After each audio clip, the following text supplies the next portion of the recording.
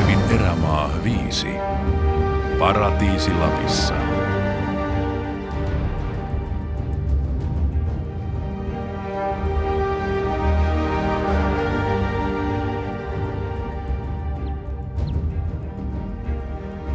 Leiripaikalle saavuttuasi muistot vuosien takaiselta vaellukselta valtaavat mielen.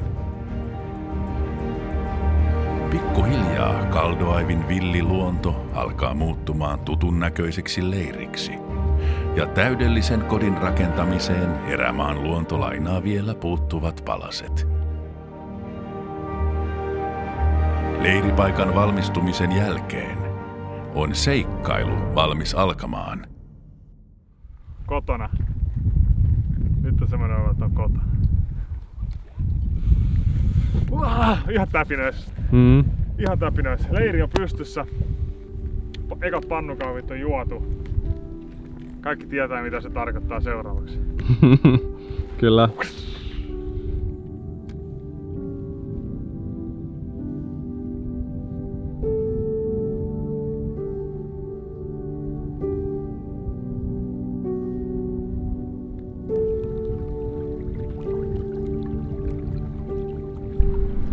Kivan kokoinen ensimmäinen fisu.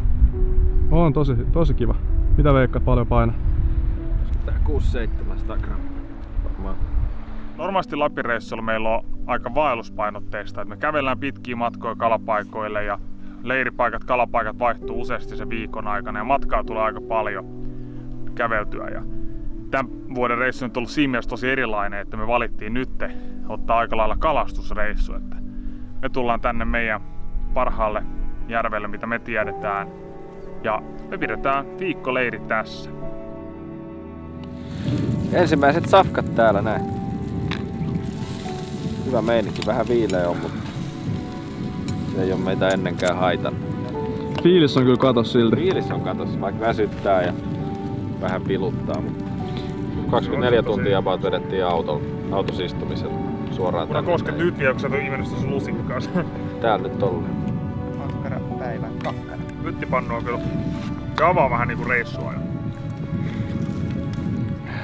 Yleensä sitä reissua vaan pyttipannua on tehty vaan tuolla niinku jossain niinku välietapilla. Nyt tää on niinku suoraan niinku into action silleen. Maistuu vähän väärää, tää on niinku tää ei ole sallittu. Niin tuhmalta.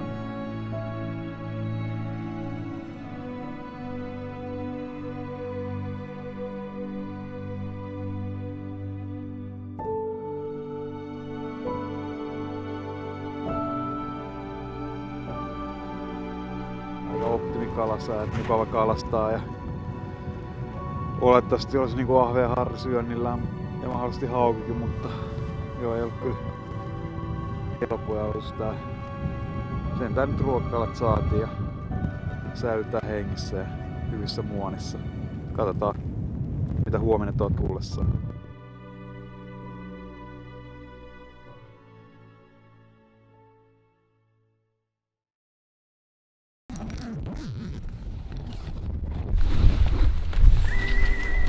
Tähän on sää muuttunut parempaa. Näinkin vois sanoa. Kokemuksen mukaan Harri pitäisi syödä vähän paremmin vielä. Niin hyvä sää tekis mieli nauttia vaan säästä vähän kuin jossain etelässä. Me ollaankin pohjoisessa.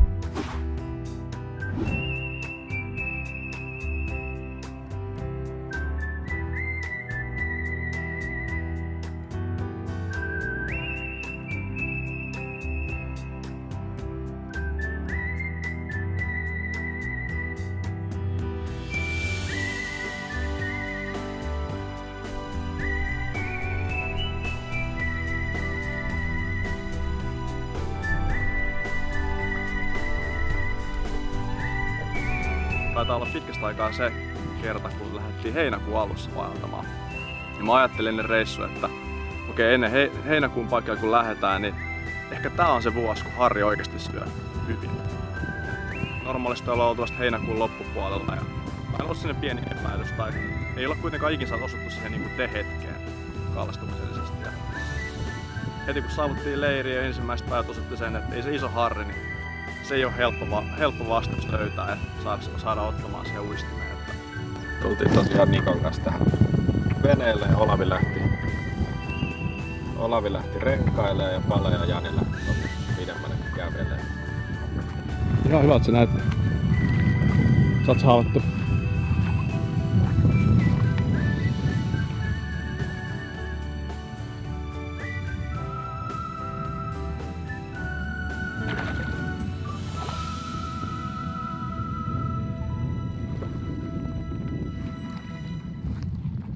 Irtos.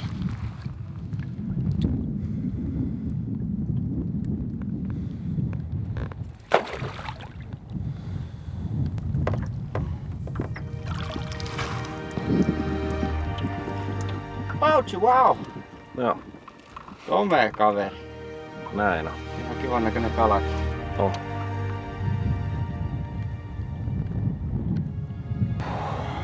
Vaikeet tuntuu olevan meillä ainakin. Sä oot nyt saanut muutaman pikkuharjuksen tossa ja mulla äsken pääsi karkuun isompi.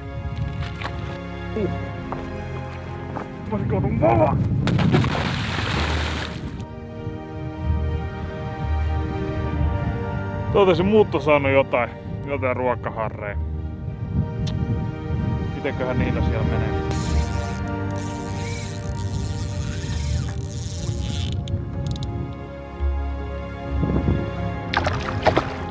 Vähän se ympärillä se. Joo, nyt ei ole.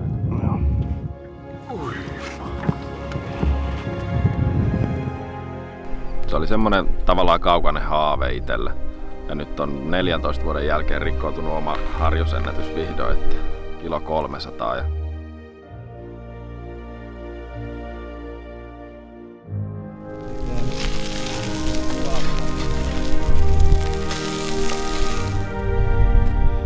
Ota rapeva. Hapakorpi.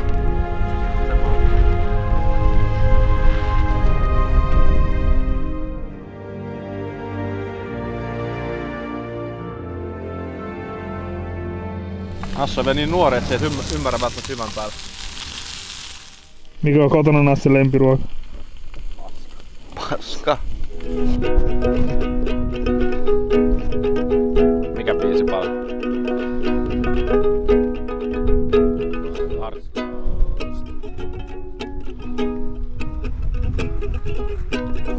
Löydettiin tämmönen, ei oikein tiedä minkä eläimen kallos. Siinä on ilmeisesti poron pää ja kuitenkin haue alalle, joka me alettiin epäilemään, että onko se tämmönen kaldon vartija. Niin päätettiin, että me otetaan se tähän meidän leirin lähelle vartioimaan tätä meidän leiriä loppuajaksi. Edellisenä vuonna oli kuulemma lähtenyt joku olympiajuustopaketti, niin en tiedä tämä ansiota vai ei, mutta tänä vuonna ei ole lähtenyt mitään.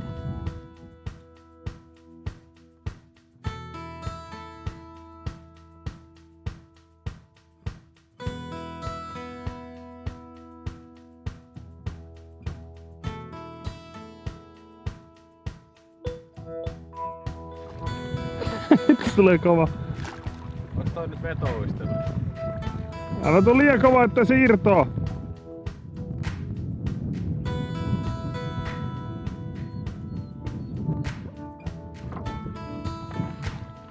Joo, tuli tämmönen vähän parempi. Oliko tää nyt kilo 140 tuolta, niin kellontarenkaalla yhden saaren edustalta. Ihan mukava kokoinen kaveri. Saadaan vähän keittokalaa tästä.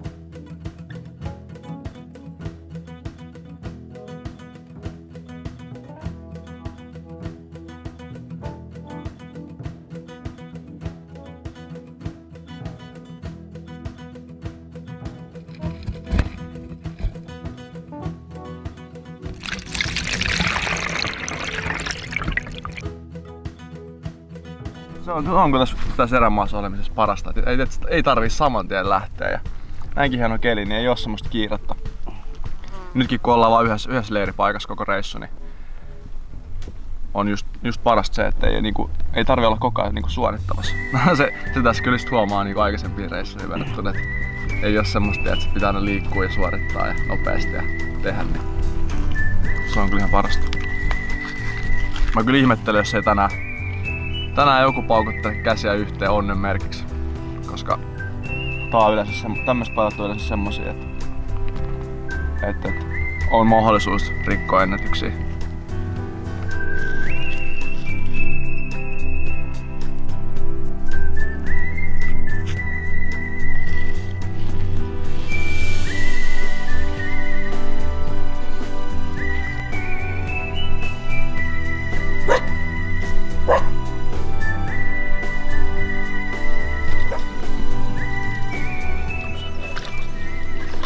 Tänä vuonna tosiaan niin sai sen aika lailla elämänmittaisen unelman täytettyä, että sai järvestä perholla yli kilosen harjuksen.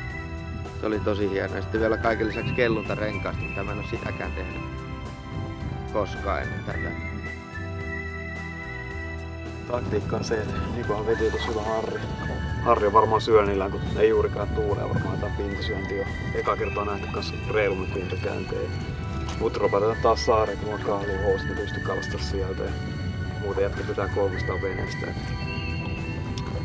Tällä kertaa jopa kummatkin välineet mukana. Nikokin saa perhokalaa ja heitteli eilen jo. Nyt on vielä paremmat olosuhteet, kun ei tuule juurikaan. Olisi tarvitse saada elämän ensimmäinen kunnon perhoharri. Pienempi on tuulu, mutta ei kunnon isoa jölliä. No, tässä varmaan aika muutenkin, moni muukin aika nälkäinen vielä, että se ei harri onnistumisia ole tullut kyllä pelkästään rohkimaista Grilling Brothersille. Niitäkin vähän enemmän, että ehkä muidenkin aika onnistuu heille.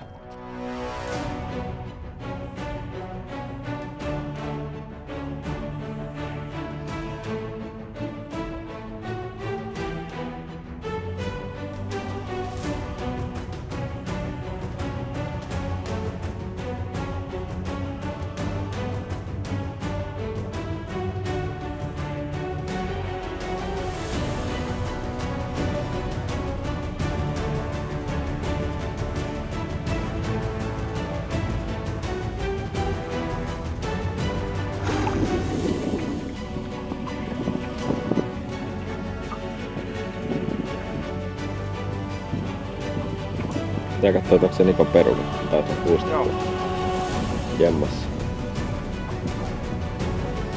Onko se tuolta painosta?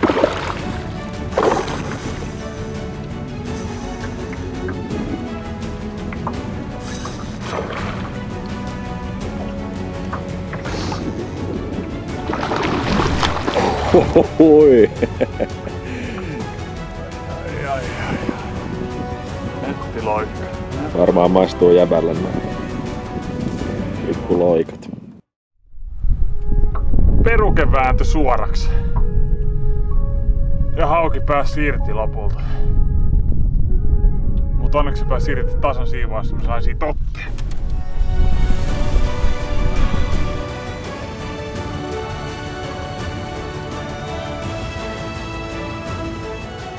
Otetaan mitat ja päästään tää takas. Näitä tää järvi tarvitsee. Paratiisi järven ylläpitäjä. YP. Tää järvi on oikeastaan aika täydellisessä tasapainossa. Että tää löytyy sitä todella isoa petokalaa ja sitä kautta myös sitten kaikki harjukset ja siijat ja ahvenet pystyy kasvamaan myös tosi isoiksi, ettei mikään kalakanta täällä ei pääse kääpiöitymään. Tää se luonnollinen tasapaino on todella kaunista katsottavaa.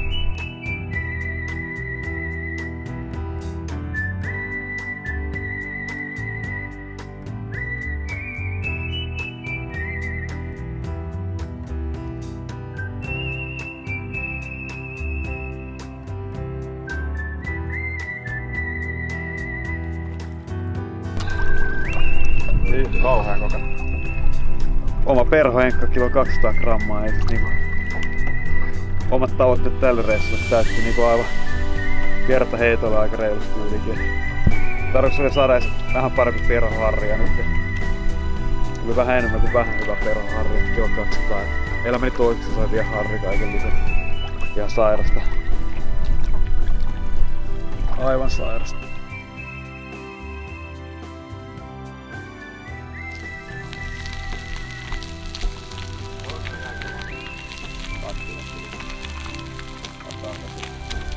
Ainakaan ei ole mun pyydystämä kala.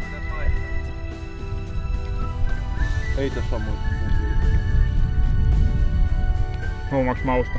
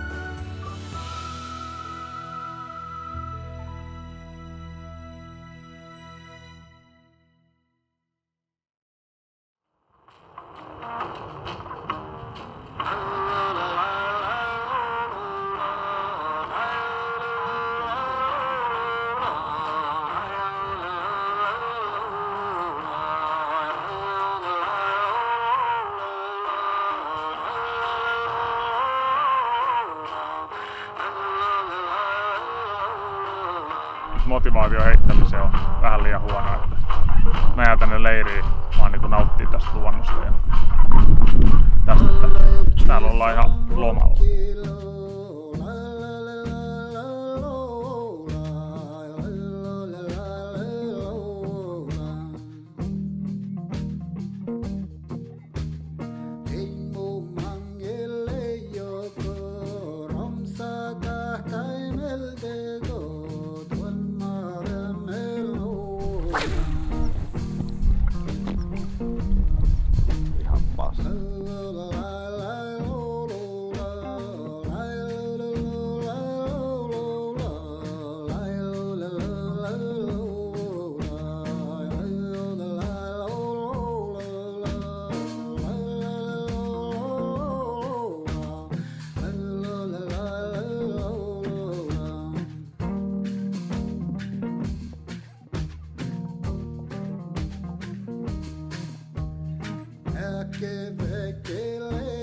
770 grammaa täyttä rakkautta.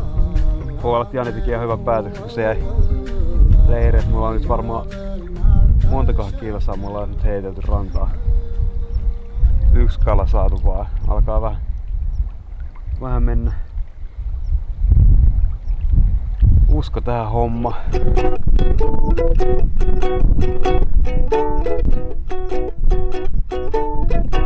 Sain kala. Ison kala.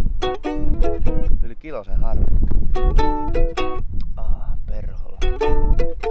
Se oli mun järviennätykseni.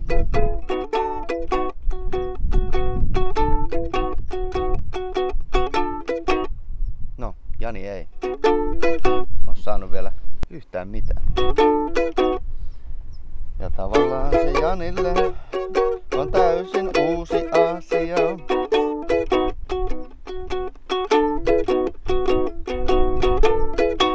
Ja sitten kun vituttaa.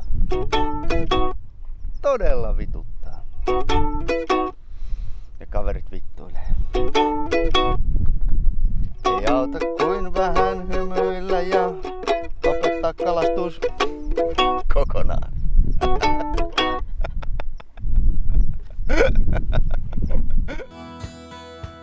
Seuraavaksi sitten tavoitteena on saada suursiika.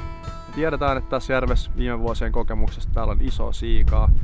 Ja muutama semmonen vähän yli kilon siikaa ollaan saatukin, mutta ne siiat mitä me ollaan nähty, niin ne yrittää kyllä 2 kiloa helposti. Et puhutaan semmoisesta reippaasti yli 60 senttisistä körmyistä. Ja toivottavasti tänään olisi se päivä.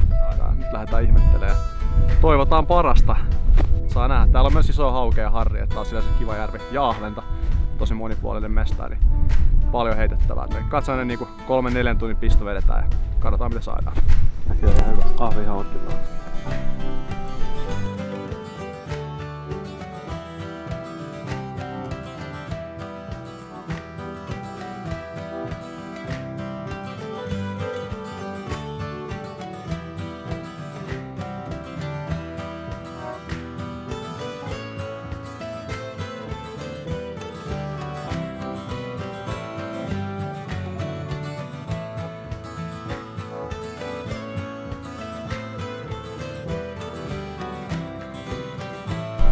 Ahvenet alkoi syömään.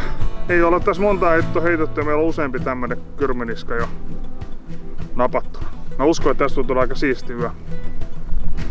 Double release.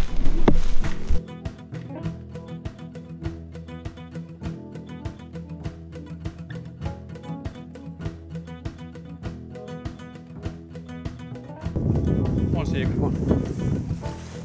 Siika kiinni, siika kiinni.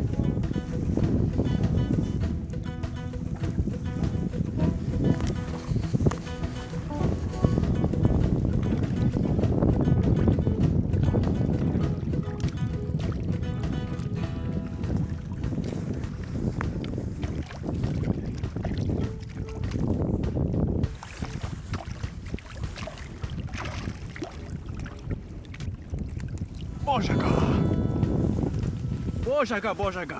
Hohoho! Hiton nätti siika. Jumakauta. Oi vitsi. Siinä on kuulkaas suolakalat huomiselle.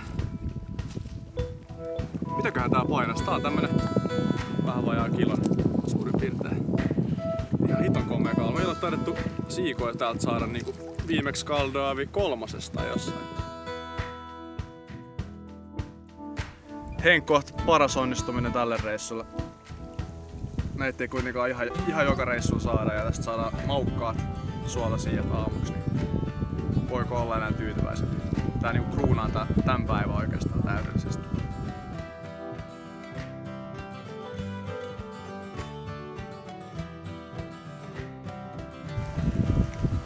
Elämäni ensimmäinen erämaa siika. Ei oo iso, mutta se on siika. Tuli ihan hyvää pöhinää. Jopa syöntiin ekaa kertaa. Oikeastaan melkein tällä reissulla. Nyt näyttää ihan hyvältä, että tässä voi tulla vielä ihan hyvä setti tästä.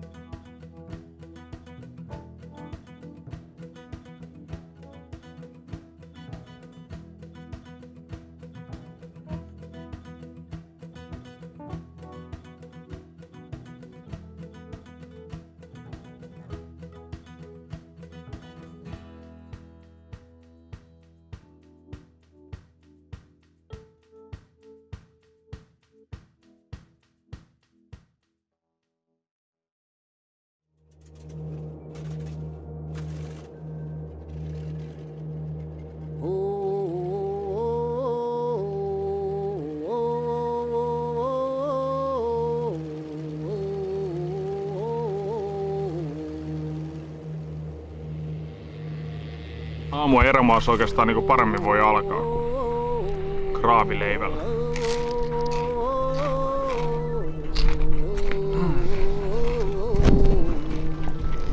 Kenes saamaan siikaa se on? Kiva, että paljastakin on ollut jotain hyötyä täällä. Olipas kivasti saada. Eikö? Okei, mihin väriin noppas? Punainen beetta. Hopealla pisteellä.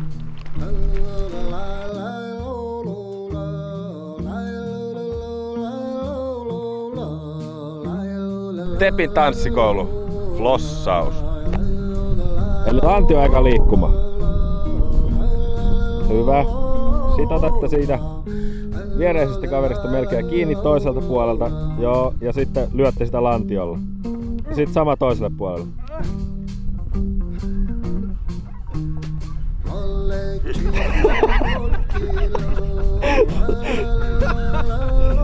Neljä vatipäätä Lapissa.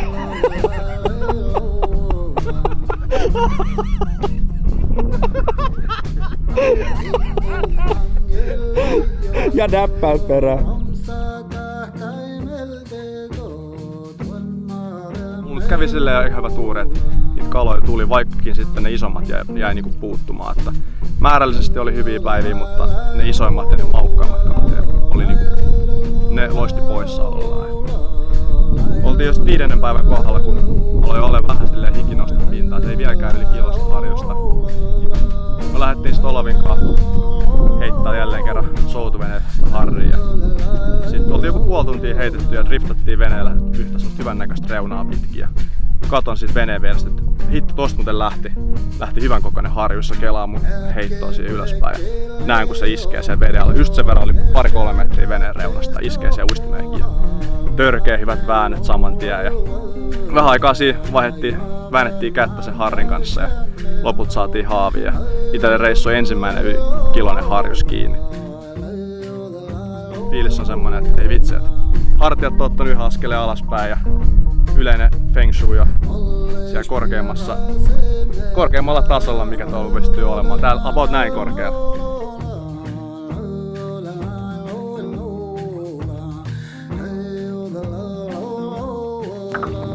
Ei voi kuin hymyillä. 4 yli kiloinen kala. Tai siis harjus. Älyttömän siisti purje tällä kaverilla.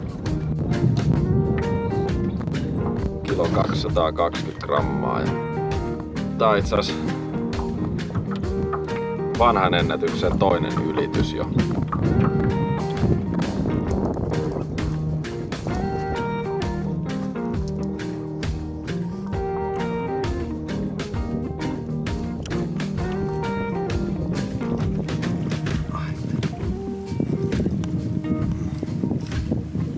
Siika ennen kilo 320 grammaa.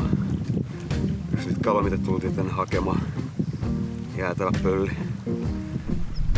Tähän aikaan me ollaan normaalisti herätty. Se on kyllä ihan jäätävä siis toi eläin. Kuitenkin yhdessä kun liikutaan, niin yhteiset onnistumiset niin on ne omalla tavallaan kaikille onnistumisia.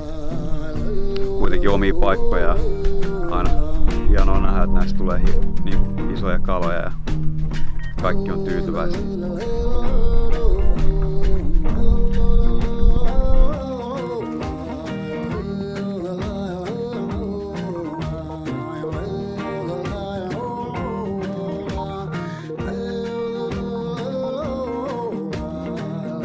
Täällä on hyvä mähinä päällä.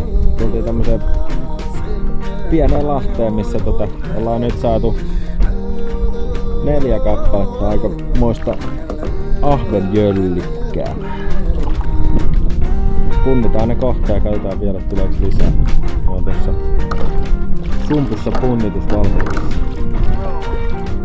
On kyllä ihan älyttömän siistin näköistä, kun matalas pyörähtää perään.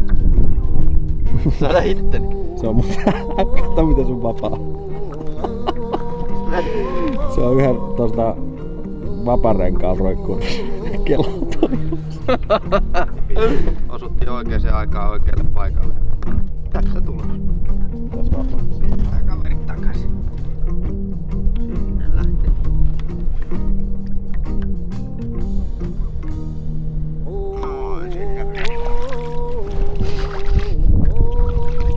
Mukavaa puuhaa. Kun Niko äsken sanoikin, niin oli useita kymmeniä. No sanoin 10 ehkä oli kiinni. Ja tässä on iso 800 grammaa. Raakaa ahventa.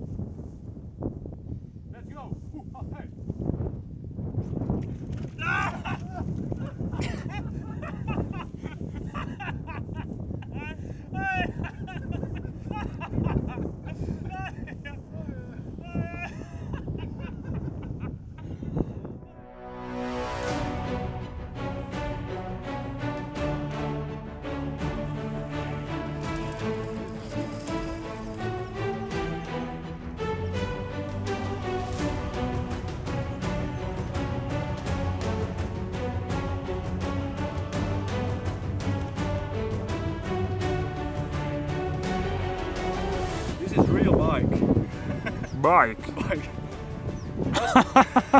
On ihan oikea fillari. Tällaisia niitä lappihaukia pitää olla. Törkeen lyhyitä, mutta jäätävän pulska. pulskin lappihauki mitä mä oon ikinä saanut. Paino vaan 4,7. Ei oo kyllä kovin pitkä, mutta täällä on niinku kamaa.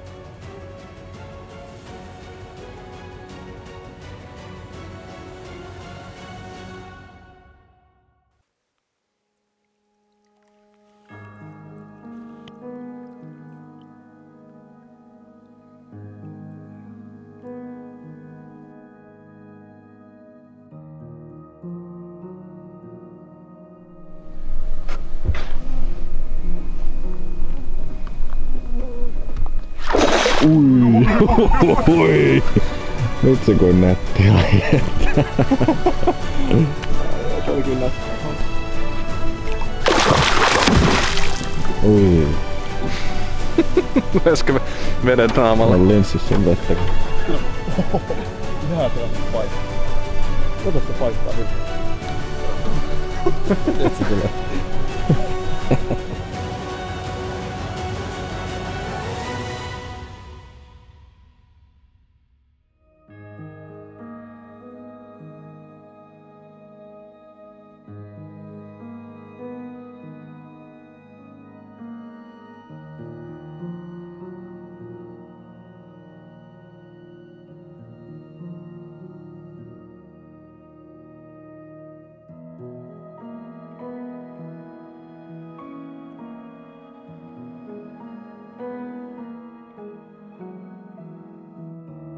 Pelin nimi on? Mä oon aina hävinnyt pitkän tikun ja mä oon vetänyt aina sen lyhyemmän tikun. Nyt vaihdettiin pelihenkeä. Nyt meillä on, vedetään lyhyttä narua, eli tässä on nyt 1 pitkä naru ja 4 lyhyttä narua. Ja joka vetää pisimmän narun, niin sit saa fileroida nyt nää kalat kalakeittoa varten. Pakko vaan muuttaa. Mä oon ainakin voittanut pitkää tikkua. Niin sä vedät pisimmän narun kuitenkin. Mitä est? Ei.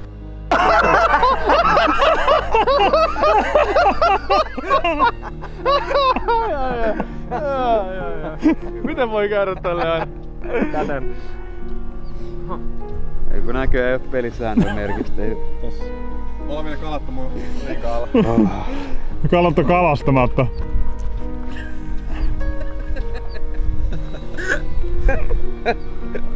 Se vaan kääntyy. Voisin lähteä tokas heittää ton perhon, mikä reilu peli. Minkä sille voi?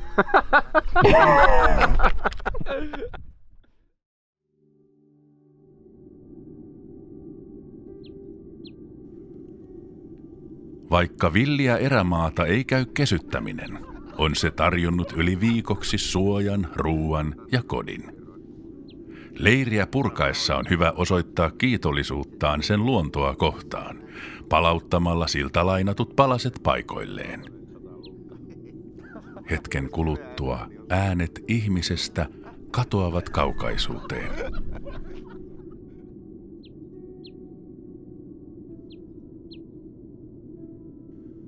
Luonto alkaa palautumaan ennalleen, pyyhkien viimeisetkin jäljet ihmisestä. Kaldoaivin erämaa piilottaa paratiisinsa hiljaisuuteen.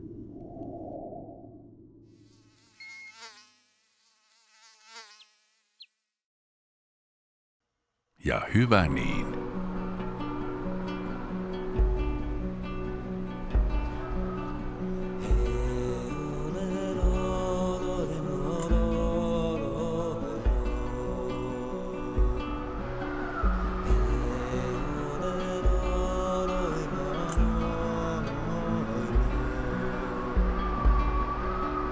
Hey.